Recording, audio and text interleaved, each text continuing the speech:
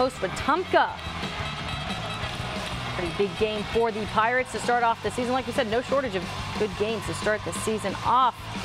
Opening kickoff, Ivano Davis runs 65 yards. Yeah, you guessed it. To the house, his lead blocker saying, yep, we're going all the way, guys. There we go. They go up 7-zip quick. Tim Carter not too happy, but Fairhope drives down to the 5-yard line. Riley Leonard runs it in for the touchdown. We're going to see a lot out of him too, junior quarterback there. Student section pumped, hoping to stay in it, and they do stay in it. Time is running out before the half. Wetumpka drives down, and Taekwon Rawls throws it to Davis for the touchdown. That's going to put Wetumpka back on top with the lead. All right, one more highlight for us. Maybe we can get to it. There we go. Taekwon Rawls throws a long ball to Jalee Johnson.